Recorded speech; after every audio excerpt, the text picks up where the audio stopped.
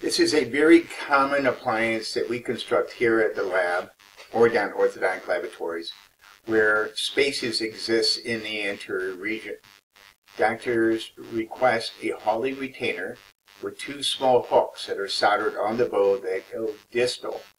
The patient is then instructed to run a light elastic that we provide over the facial of all the anteriors from one hook to the other hook.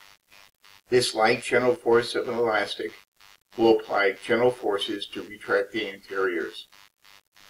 The acrylic will need to be adjusted periodically to allow those teeth to respond to the pressure and move lingually.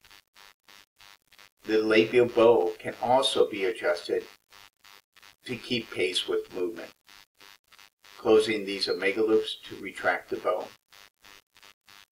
The elastics will move the teeth, but once the teeth have been retracted, the labial bow has not been fatigued, so it can act as a retainer once movement has been provided.